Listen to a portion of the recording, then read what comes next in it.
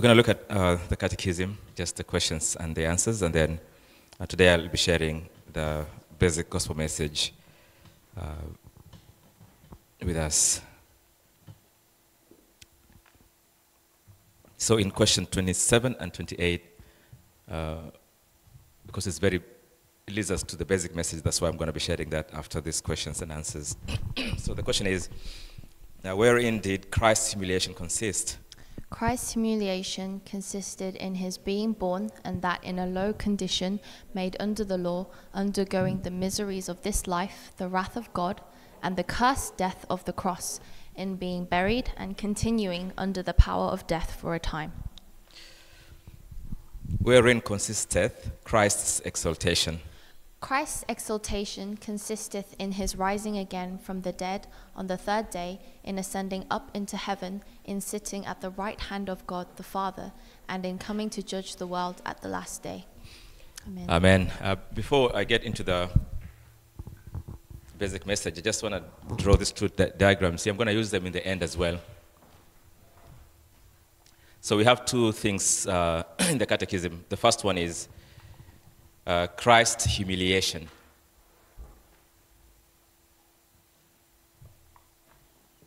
And the other one is Christ's exaltation.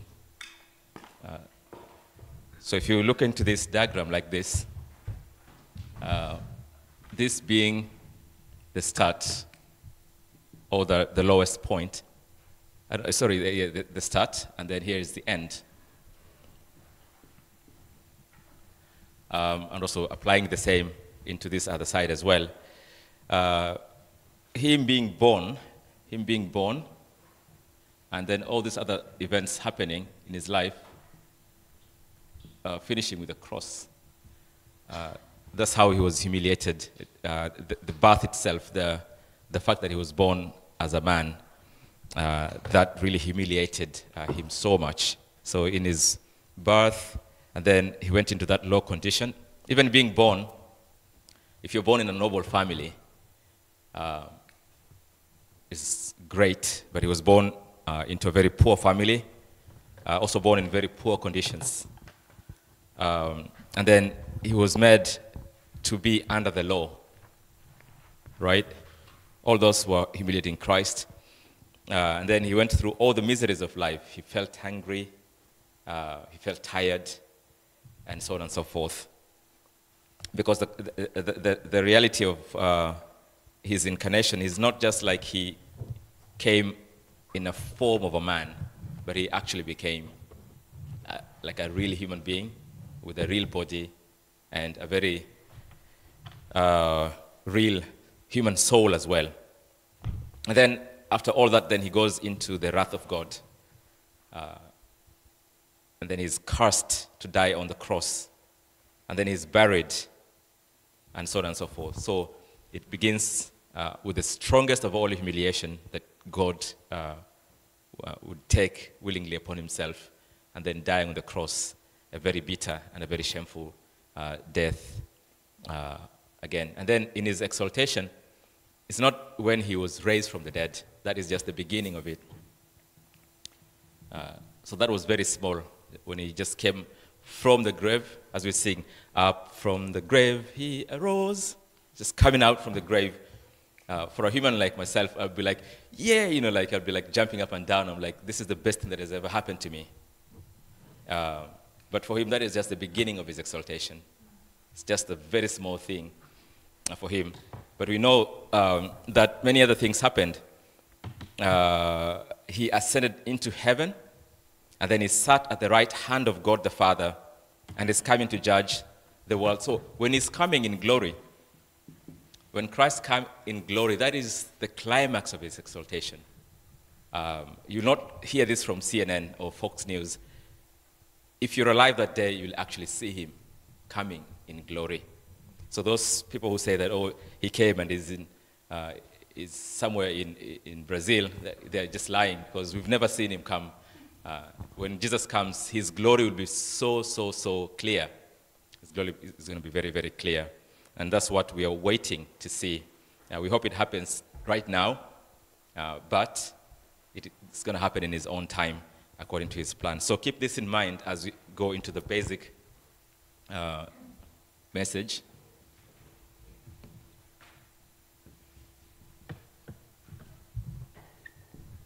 And we're going to read together the book of Genesis.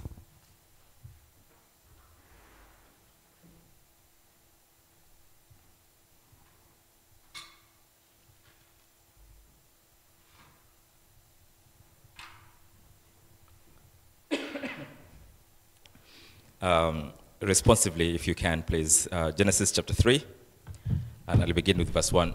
Now, the serpent was more crafty than any other beast of the field that the Lord God had made. He said to the woman, "Did God actually say, 'You shall not eat of any tree in the garden'?" And the woman said to the serpent, "We may eat of the fruit of the tree in the gardens. But God said, 'You shall not eat of the fruit of the tree that is in the midst of the garden, neither shall you touch it, lest you die.' But the serpent said to the woman, 'You will not surely die. For God knows that when you eat of it, your eyes will be opened, and you will be like God, knowing good and evil.' So when the woman saw that the tree was good for food, and that it was a delight to the eyes, and that the tree was to be desired to make one wise, she took of its fruit and ate. And she also gave some to her husband who was with her, and Let's he read ate. 7 and 8 together. Then Then the eyes of both were opened, and they knew that they were naked. And they sewed fig leaves together and made themselves clothes. And they heard the sound of the Lord God walking in the garden in the cool of the day. And the man and his wife hid themselves from the presence of the Lord among the trees in the garden. Amen.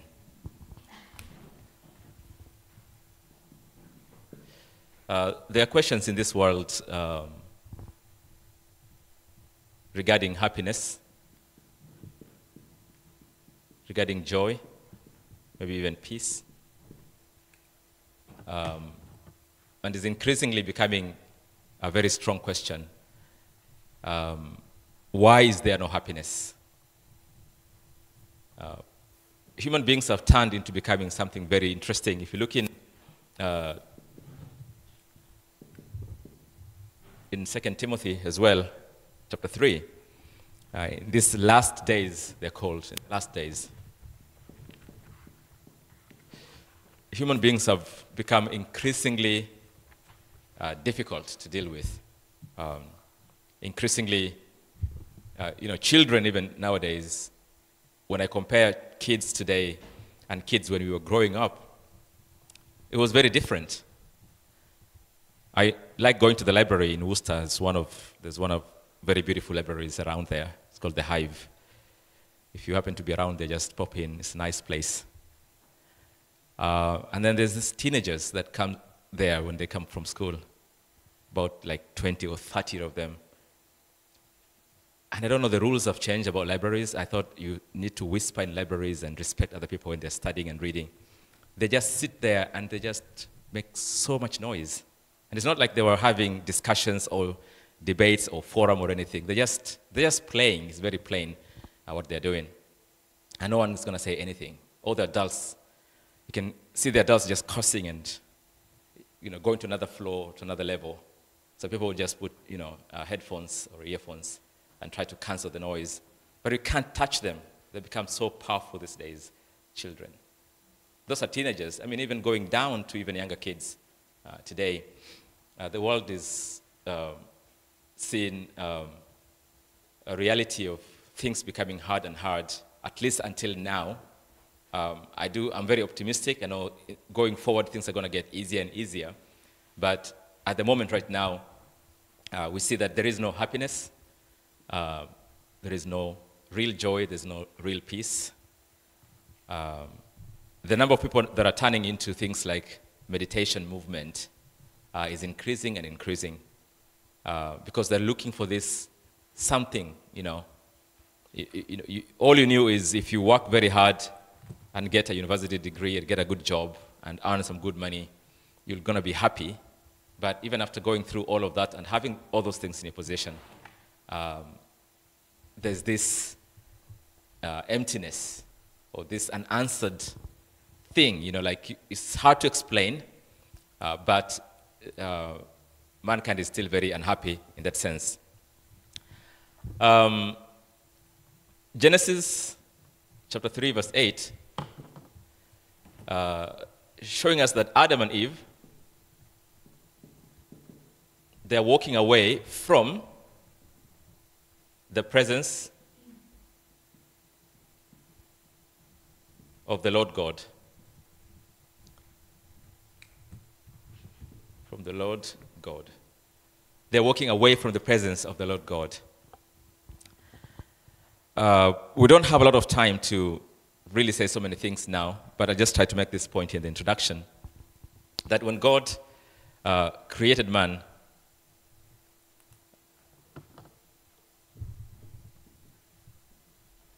in Genesis 1, verse 27, it says that he made him in his own image, in the image of God. That's how God created man, in the image of God. In his likeness, it says, in his likeness. And what this really means here,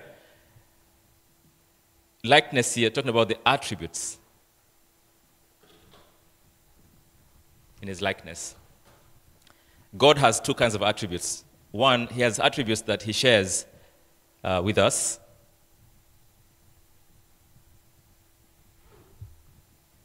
And he has attributes that he does not share, with, not only with us, but not with anyone else. Only God can have those kinds of attributes. Like his attribute, his ability to know everything. His ability to do everything or anything. So in his ability that he knows everything, there is no question you can ask God and he doesn't answer. In fact, he knows that you're going to come with that question. So his ability to do everything, his power is not limited by anything. He can do everything. His ability to be everywhere. The Bible does promise that wherever 2 or 3 are gathered in his name, God is there with them. So even right now here, God is with us. But also God is over there. God is also over there. He is everywhere at every time. So these are incommunicable likenesses of God or attributes of God. His power to transcend. This is only with God. And so on and so forth. His nature that he doesn't change, he's the same. Throughout eternity is the same. We humans, we change all the time. But he has other kind of likenesses where God shares or shared with man when he made man. And these are things like holiness, goodness, justice. So those kind of things he shared with us. And when we are with God, when the image of God is not distorted in any sense in our lives, in Genesis 1:28, you see that man has everything that he needs to live in complete joy, complete happiness, complete peace. And nothing is going to be lacking in any way. But here in this passage that we just read, a serpent comes to Eve and deceives Eve to do something. Now, it is vital to mention this. When God made man in his image and shared with him these attributes that he can live in happiness, there was only one condition, and I think we did that in the catechisms as well a few weeks ago. The condition here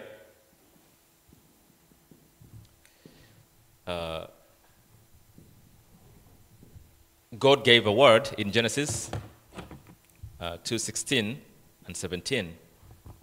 And this is what God said. And I want you to just see for yourself here. God said to him, you may surely eat of every tree in the garden, but of the tree of the knowledge of good and evil you shall not eat, for the day you eat of it, you shall surely die. That's what God said. It was a very crystal clear message, a very crystal clear kind of instruction or a command. But now if you go to Genesis chapter 3, the serpent, first of all, is said here it was a very crafty being. And then he comes to the woman, and this is how the serpent says to the woman, hey, Eve, go and eat the tree, the fruit. He doesn't say that. He says, did God say? Did God say? He makes you question the word. And then the serpent actually changes the premise here. He says, you shall not eat of any tree in the garden. Did God say, you shall not eat of any tree in the garden? And Eve here looks very confused. She said, we may eat of the fruit of the tree that is in the middle of the garden, she says. We may eat of the fruit of the trees in the garden, but God said, which God didn't say this way, but it says, God said, you shall not eat of the fruit of the tree that is in the midst of the garden, neither shall you touch it, lest you die. So she comes up with her own word, and she looks very, very confused. And as a result of that, what they do is, we've seen here, that they eat of the tree, and then they go from the presence of God, of the Lord God. They go from the presence of the Lord God. They have to be with God in sharing these attributes to be happy, but they left God. So what we see here is a few things.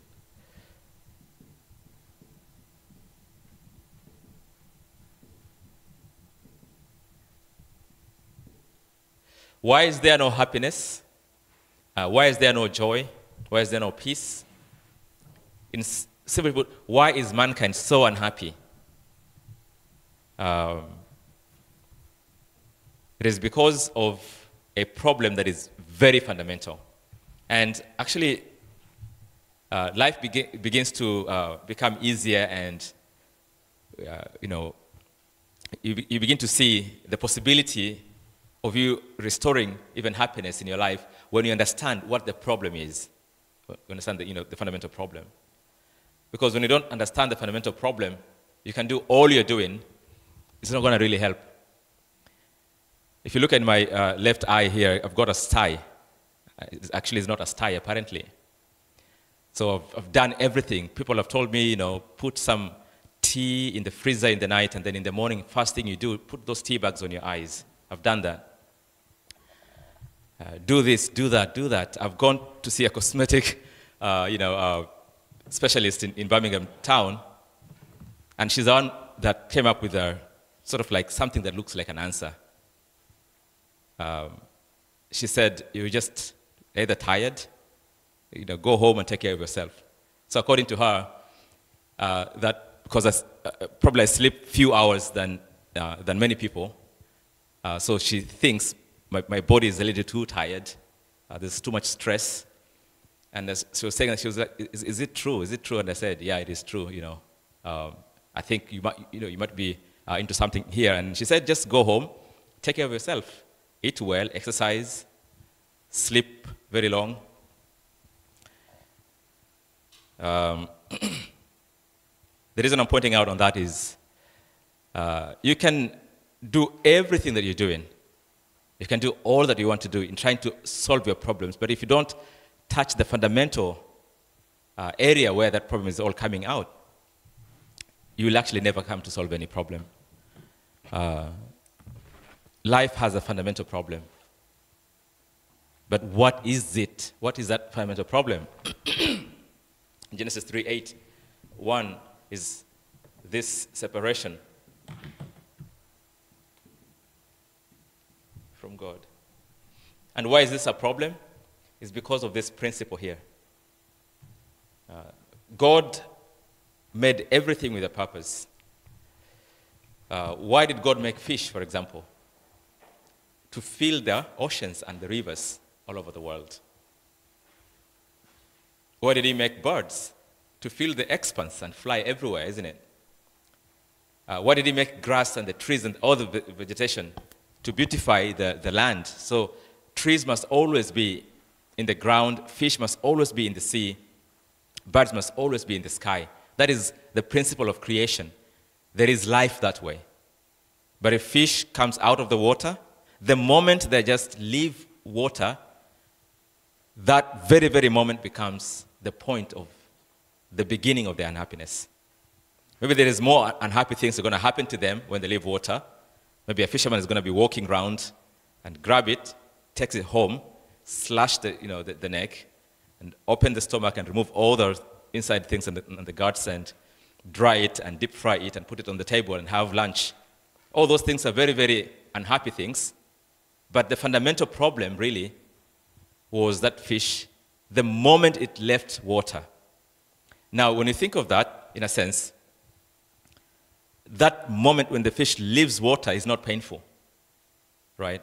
It's not as what you think is going to be later on when somebody is going to slash its neck. It's not painful, so it's easy to ignore.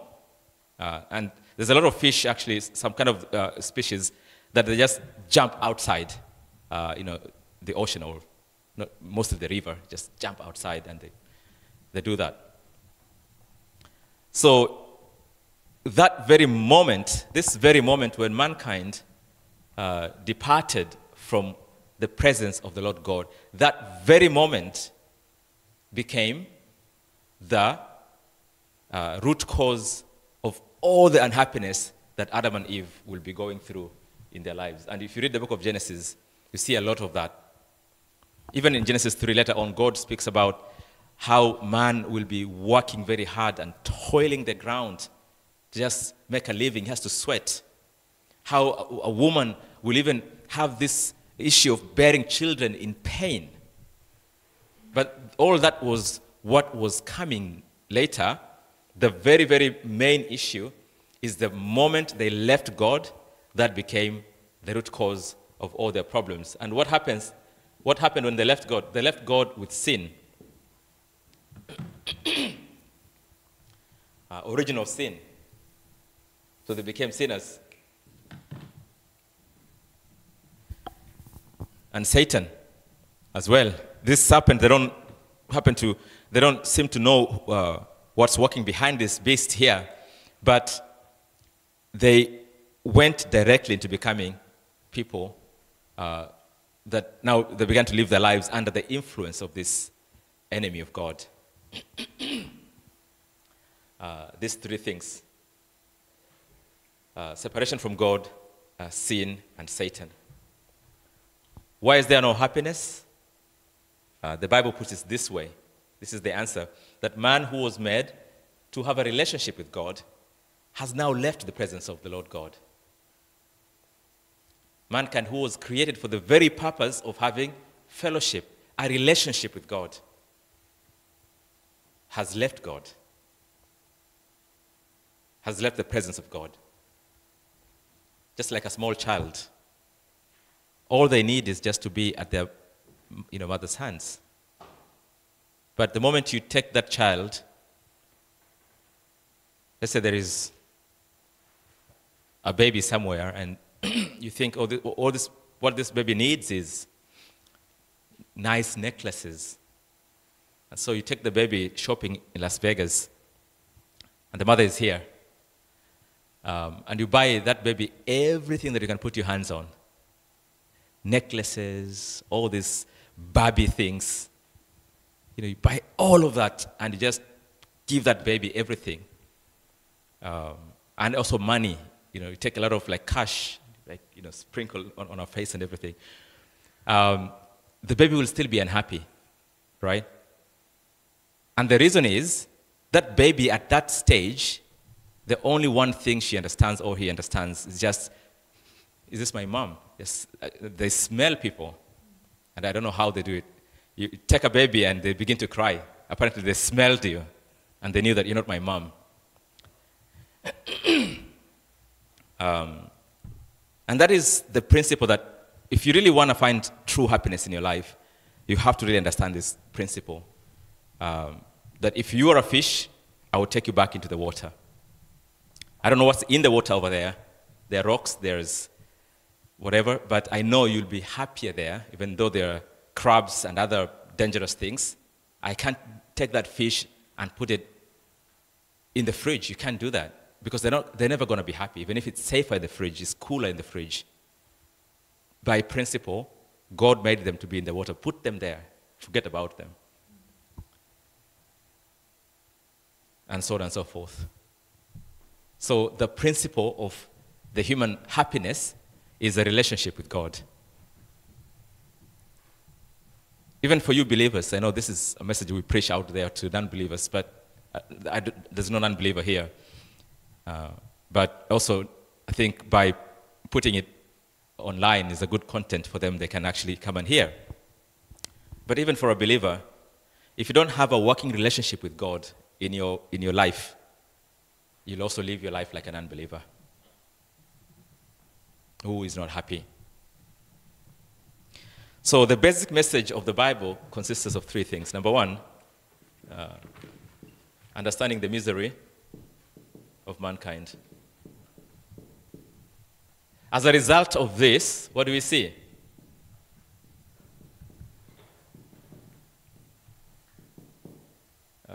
John 8:44.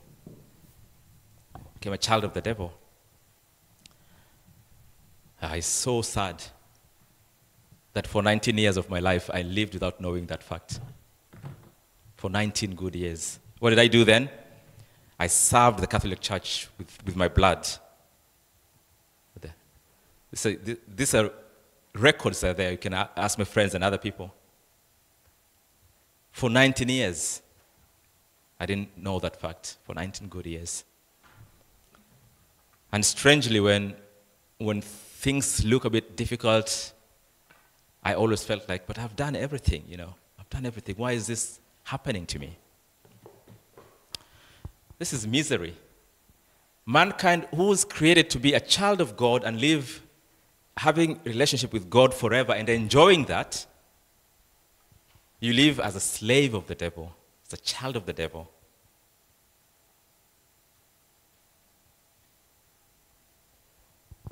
This is what Jesus said to the Pharisees, who were like me back then. Secondly,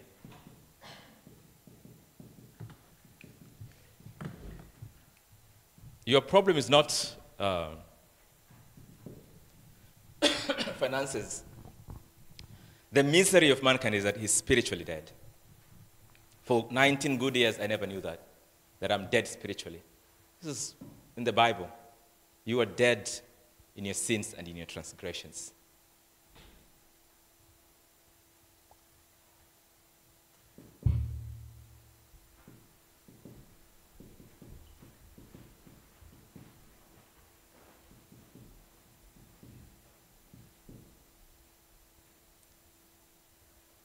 All kinds of mental problems.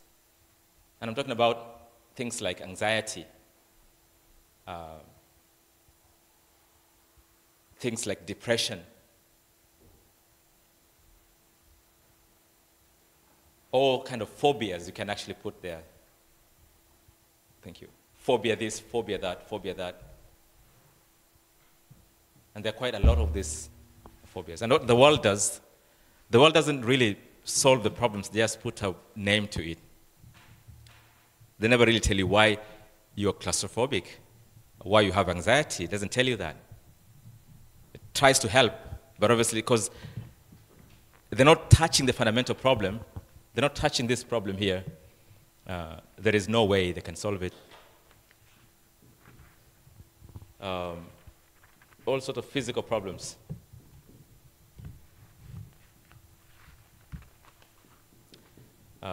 This is not only the problem, but it's the afterlife problems. Seen in the book of Luke, chapter 16. That if this life is all that we have, if you become so unhappy, you can commit suicide and die, and then it's finished, it's solved. But sadly, it's not the end. There is an afterlife, which is even more important. Inheritance problems. For references, we have them in the bulletin, Exodus 20, verse 4 to 5. Here we have Luke 16, verse 19 to 31 or 30. If you look into this village in Samaria, it was filled with sicknesses and diseases, but when the gospel was preached, they were happy again. The misery of mankind. So the word gospel, obviously, means good news. But the first point is mentioning into the misery, tells you the bad news. And where is that bad news coming from? It's coming from here. This is the fundamental problem. But it doesn't leave you like that. If I only tell you the bad news, then it's very, very sad. But there's also the deliverance. How are we delivered? For separation? Now, I want you to see, we are being delivered. The focus or the key of the deliverance is not to deliver us from this, but to deliver us from here. Because if you're delivered from here, you're also delivered from this as well. I'll give you a very easy example. Let's say you have a mental problem, for example, and you try to deliver yourself from that by seeing a doctor, which you should and everything, but you'll keep on touching that forever and forever and forever. But if you get to the root cause of it and solve this one, even that will become an answer, in a sense. It's not going to be a problem anymore. So what do you need for the separation problem? You need the way. For sin, you need to pay for them.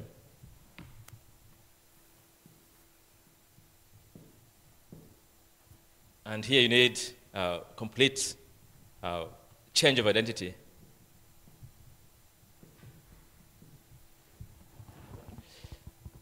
Now, the core of this good news is in the word Christ.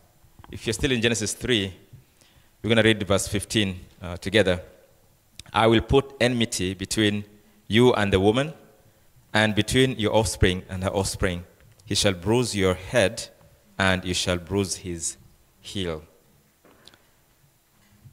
Amen. The word bruise there can be translated into many kinds of ways. My favorite one is crush.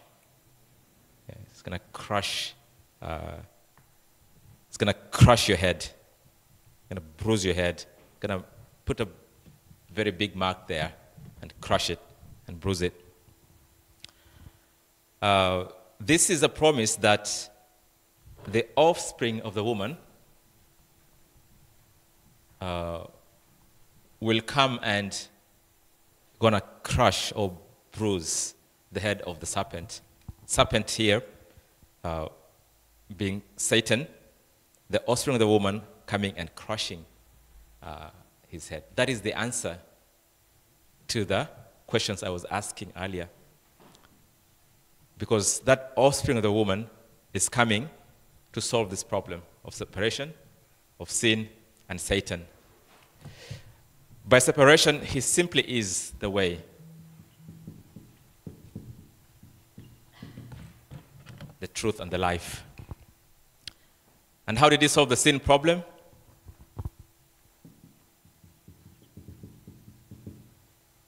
He paid for the sins in full. He paid for the sins in full.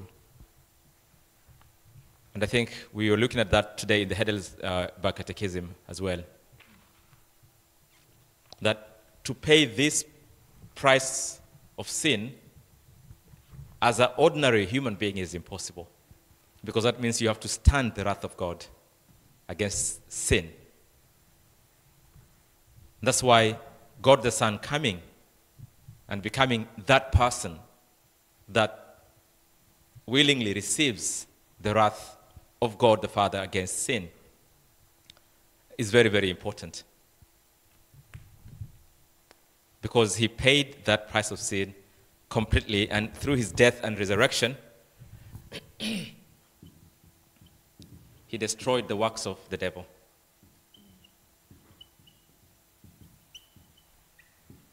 destroyed them. Now, putting these three things together in one word is the core of the gospel, the core of this good news. And that word is Christ.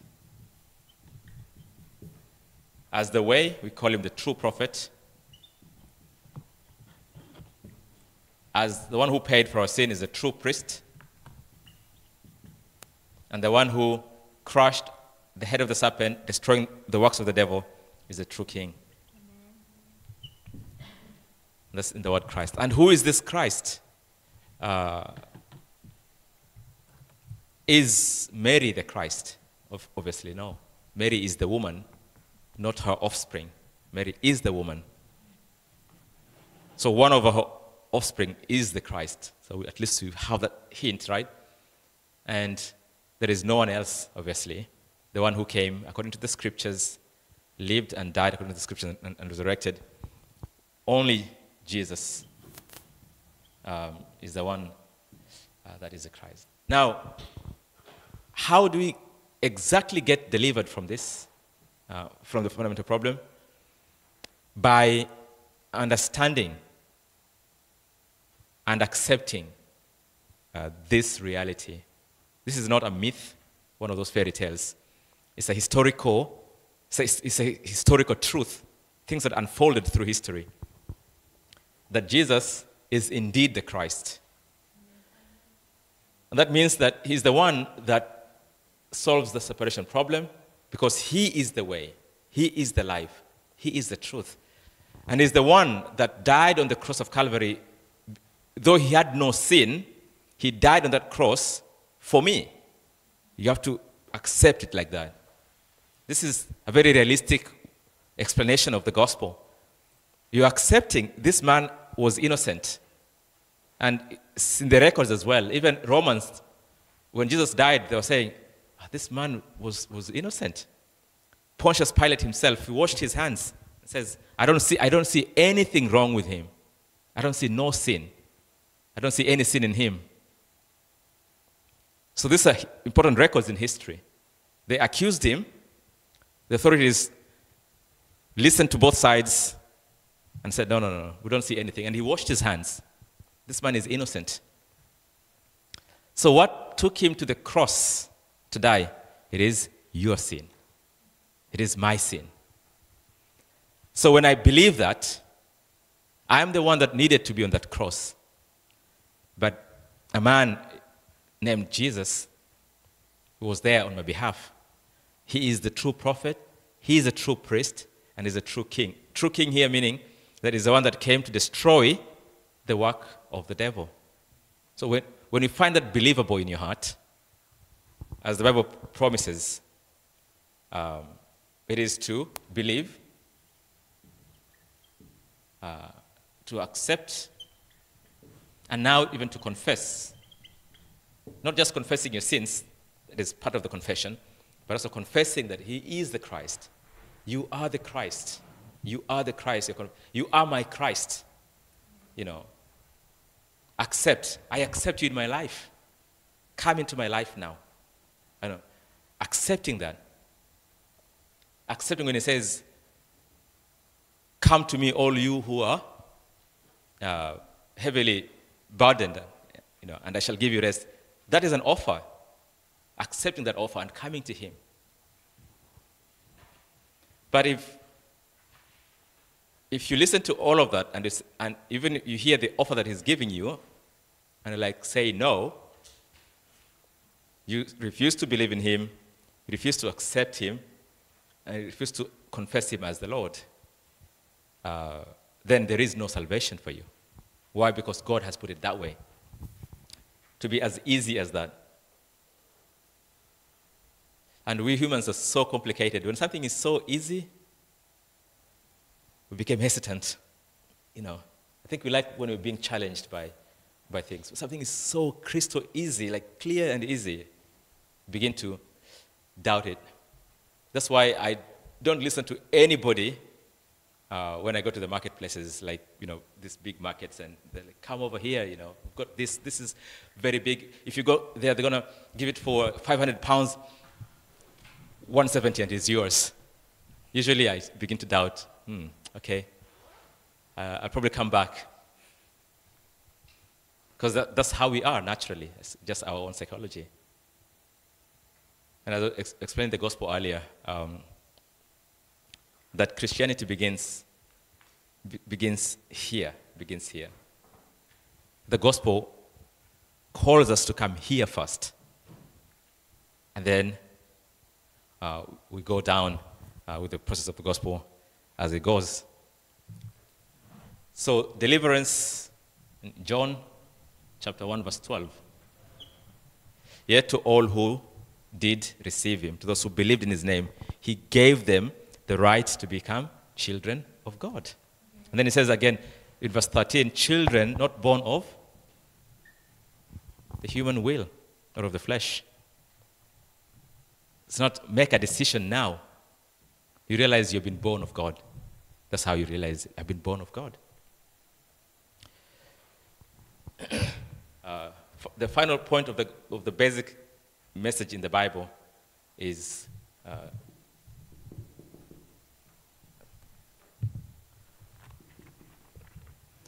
in John 1:12 and other verses in the Bible. Let me put it this way.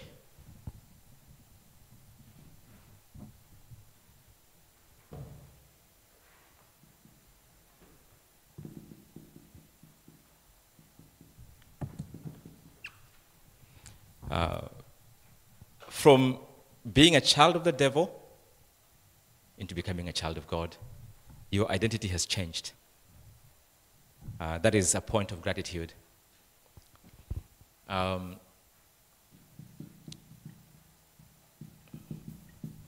Following the trends of this world, following the spirit that is the spirit of the air, simply put, you're following Satan. That Paul was putting that in fancy words. Following demons, following the world, following trends. So that's how we lived. But now, the Spirit himself dwells in your heart. Here we have words like indwelling of the Holy Spirit. The Holy Spirit dwells in your heart.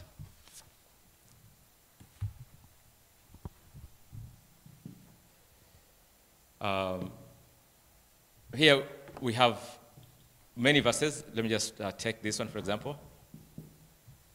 John 14:14, that talks about the promise of Jesus himself, that you can pray now. You can pray. And if you can pray, and you pray in his name, meaning for his own sake, you can ask anything, and he will do it. So we are grateful for all of these blessings. That is why I'm always happy, even when I don't have any problem. In that state, when everything is fine, I remember, even if something happens, I can pray. So I'm always very comforted by the promise that if you pray, God will not just only hear, he will also answer. And I've said this before, even if he just listens to my prayer, even that I should be very thankful.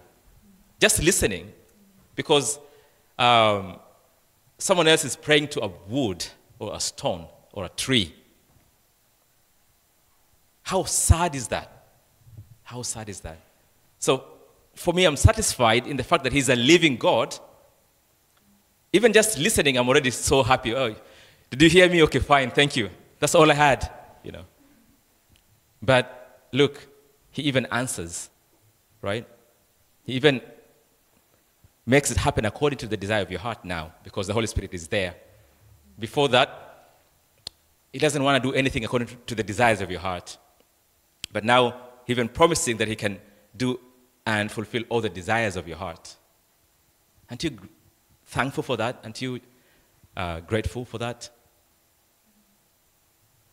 So it's not about only when he answers and then, thank you, God, hallelujah. No. Just think about it. Does he have to listen to you? Who are you to demand that he listens to you? the fact that he's who he is, and he just listens to you. That is just a wonderful blessing. I can't even express how I feel even now, just talking about it.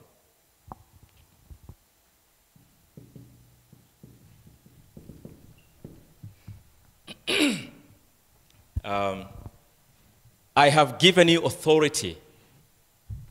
I've given you authority to trample on snakes and scorpions and over all the powers of the darkness, and nothing will harm you. That's what he says. Nothing will harm you. You have authority.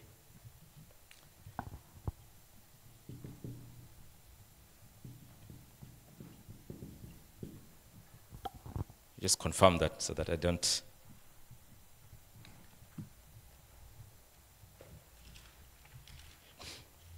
Psalm 34.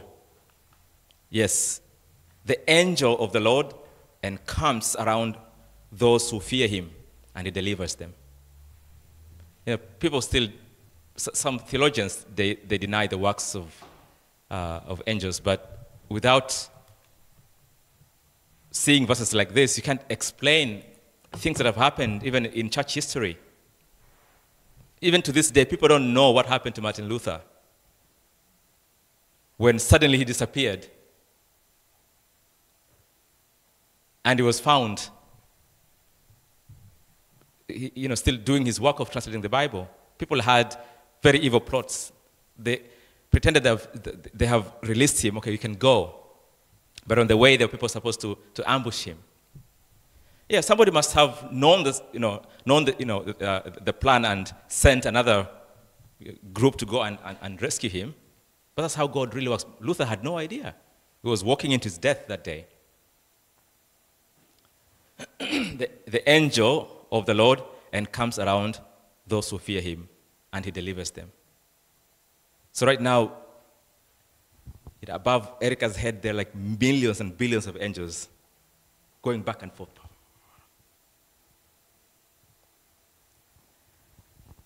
Okay. Number 6.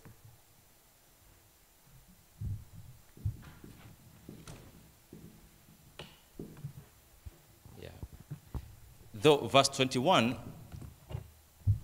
really puts more emphasis on the fact that we are citizens of heaven, but I don't want you to get it in a sense of like, I don't belong into this world, I'm going, I don't want you to think like that.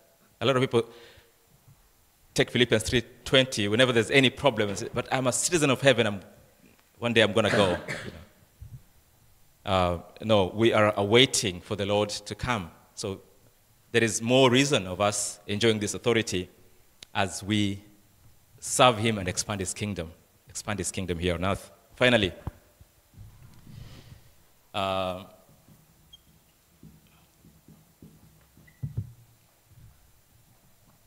because I received the gospel when I was a young adult, and most of you are, here are young adults, I can testify this. Hold on to this covenant of world evangelization. Make it really, really important in your life. And you see how the Lord is going to guide you and lead you into that. So this catechism of today, question, the one we had 27 and 28, talking about Christ's humiliation and exaltation. Why did this thing really happen in history? It happened to unveil the gospel. And the basic of the gospel message, deals with these three things. And that is why it's very important for us to open the spiritual eyes and see the misery. If you don't see the misery of mankind, you don't need the gospel at all. And that's why it is a blessing, first of all, to have come to the point of just understanding that how pathetic and how miserable is this incident here when they left from the presence of the Lord God. That was a very, very miserable action that caused the entire of humanity. It costed us everything. And now God has given us the gospel, and through the gospel, we can enjoy his presence once again